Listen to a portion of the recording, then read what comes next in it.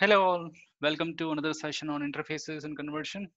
In this session, we'll discuss about AR invoice creation using a public API approach. Let's get into outline. So we'll try to understand about what are the components involved for AR invoice import, what are guidelines you have to follow, and what are the approach I'm following, and the information about migration. So I'm not covering up the migration, but I'll try to provide a source code, and this time you have to understand how do you migrate.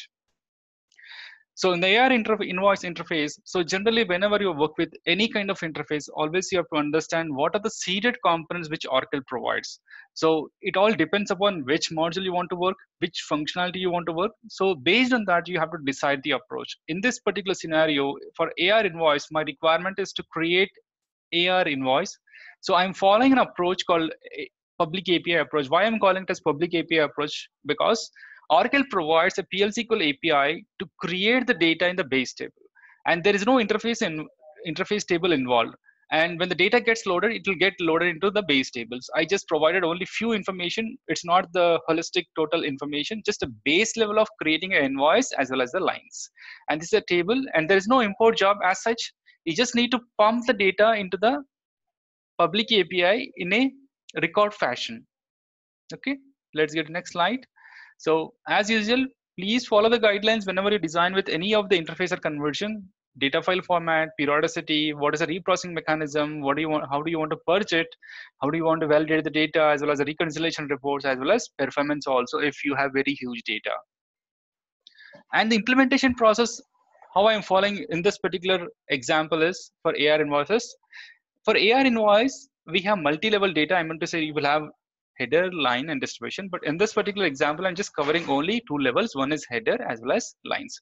What I've done is I've designed a separate control file for loading header data into staging table, design another control file to load the lines data into line staging table, and I have designed a Unix shell script to invoke these two control programs and registered this particular Unix shell script as a concurrent program. So that is the first concurrent program. In the second concurrent program, what I have done is second concurrent program validates the data which is available in the staging table and then calls the public API. So there are total two concurrent programs involved. So this is the implementation approach I'm following. So there are multiple approaches, and it all depends upon your understanding, your requirement. You can follow a different approach. So earlier we have designed using a PL/SQL API and using just directly we registered a SQL loader control file as a concurrent program. But in this sample, I wantedly registered a Unix shell script. From that, I called this particular two SQL loader files. I'll show you the source code. You'll get an idea if you never worked on the Unix shell script to invoke a SQL loader file. And here this is the slide which represents how to be registered a Unix shell script as a concurrent program. Okay, it's very simple. What you have to do is you just create your Unix shell script file and then register it with the execution method as host. The file extension of the Unix shell script should be .prog, and the remaining information is as it is. The only difference is execution file and execution method should be host. And make sure that you copy your prog file into the bin folder of a respective tab based on your registration of your concurrent program. Okay, so let's get into the list of components. What are we have here? So here the data file, sorry, this is the AR invoice header and lines data, and the first two are staging tables, and the second section is about data files, and we have two control files, one PL/SQL API, and there are two concurrent programs. One is for loading the data into staging table, and another one is loading the data into the base table by invoking a PL/SQL API. If you observe, totally, if you, I mean to say, like, if you try to understand the information what I have been telling, see, for working on a simple interface program, we require these number of things. So the only drawback in my sample is I'm not considering the validation as well as error mechanism, but remaining, this is the real-time implementation approach what we generally follow in any kind of project. The process may be different, but you may have more validations, or maybe you have very strict coding, but generally these are the minimal set of components you require to design AR interface program. Of course, you may have the effective way, but this is what I uh, would like to provide in a very simple manner. The first thing I would like to discuss is understand about creation of the AR invoice data from the front end. So whenever you work with any kind of invoice, please understand which navigation, which are the base table, and how do you create a sample data, because generally in most of the projects getting the sample data always takes much time. So best thing is, first of all, understand navigation and how do you create a sample data. So I'm in the receivables responsibility, click on transactions, click on transactions again. Now it will open a transaction window where you can mention the information. So I'll just mention the source as manual, and I'll just mention the bill to customer number. Anything which is available, we'll just mention that, just a sample data. So most of the times in most of the projects, functional consultants provides the sample data.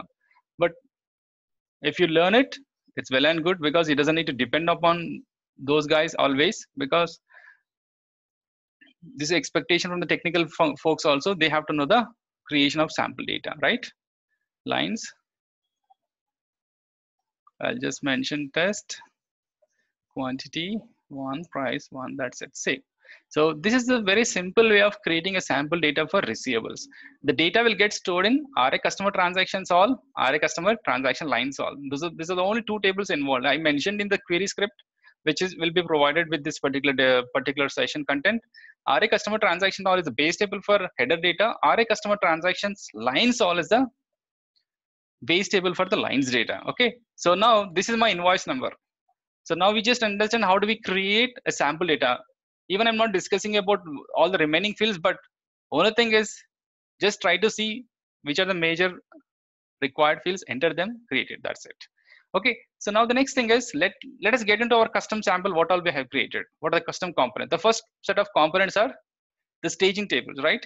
So in the staging tables, if you observe, I have invoice header staging table, invoice line staging table. So let me show you the DDL script of both of them. I just created the sample with a minimal set of components because I don't want to include all unnecessary columns. I just included only the mandatory columns. In your real-time requirement, you may need to have an additional columns also, but this is just a very simple sample. I don't want to make it complicated. So this is my header level data, and this is my line level table, line level staging table. This is my line staging table, X6 ABC AR invoice lines, and the other one is X6 ABC AR invoice header staging DDL. So these two things have the information about the table script. And the next component is control file, right? So let's see the invoice header control file as well as line control file also. So let's see them. Very simple, just uploading the data into the invoice lines table, and other one is uploading the data into the invoice header table. That's it. So I mentioned the transaction data, sys date, sequence as maximum 1. So very simple logic. And the next thing is considering the package, right? So package here, if you observe, what I'm trying to do is I just have two methods. One is validate data, other one is import data. So whenever you design any import program, always make sure that divide your logic into multiple procedures or a function, because don't try to write your total complex logic in a single procedure. It becomes very difficult for you to understand as well as modify if any issue comes across. Have a different logic for each particular purpose. For validation, different one. For reconciliation, different procedure. For importing, different procedure. For error logging, different procedure. So have a separate set of methods for each particular functionality. There is no harm in having the number of procedures more or functions more. As long as you maintain the readability, as long as you maintain your coding properly, there is no harm in having multiple blocks. So in this validation, I have not written any validation wantedly. I don't want to make this particular sample complex. Very simple program, right? This is a validation logic. So in the import logic is a major logic where you have the information about. What I was trying to do is read the data from the staging table. So here, if you observe, for record in invoice header staging table, I'm reading the data from the invoice header staging, and then setting the values for the table type record. Why I'm setting the value here? Because this public API requires the data in the table record format. So whenever you work with any kind of API, first of all, you have to understand what are the parameters and what are their data types and what is the fashion we have to follow.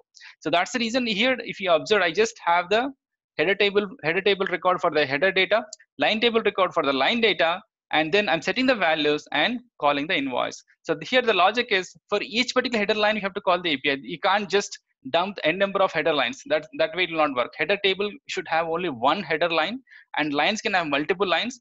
Once you finish your line data, then simply call the API. After that, again call the API for the another header record. Okay, for each header record you have to call the API. That's how the logic is. Once your API is called, read the error logs, perform a commit, and generate the information in the output. If at all, if you have any other reconciliation tables or any other, if you want to find out like how many created for a given particular staging table data, or your what you say source data, then update the tables accordingly. So in this one, I just want to demonstrate how do you validate as well as how do you call the simple public API. So I just have a for loop inside another for loop. First read the header table data, then read the line table data. Once that is done, simply call the public API. So here, let me show you. Yes, line number 124 is a very important step, right? So here I'm passing my header table record, line table record, distribution, and the remaining values I'm not passing. There are a few set of things which are set as null in this particular sample. Okay, and also generally, like when you get a requirement, you cannot design this particular programs at a stage, right? The first thing is try to create the data using manual step, and the next thing is create your simple anonymous program. Here if you observe, I included one more data file here. Let me show you that. Yes, not this one. 1 minute. Yes, this is one of my very simple sample, so which have the anonymous block with the hard coded data. So I just designed a sample with the hard coded values. That's it, and call the API. So what is the use of this one? This is not the real use. I mean to say, like, this will not help you. This will not help you in the real time, but this will help you to create your PL/SQL API in an appropriate manner. Now, initially, without having this particular baseline of coding, it is very difficult for you to write your PL/SQL API. That's the reason what you do is, first of all, just simply write your logic in an anonymous block. Make a note of what are the mandatory columns, what are the data types involved. If this works, simply copy paste this logic into your custom API. And the remaining override, what you have to do is call the appropriate programs for the validation error log mechanism. That's it. Okay. So this is a simple information about AR invoice. Okay. Thank you.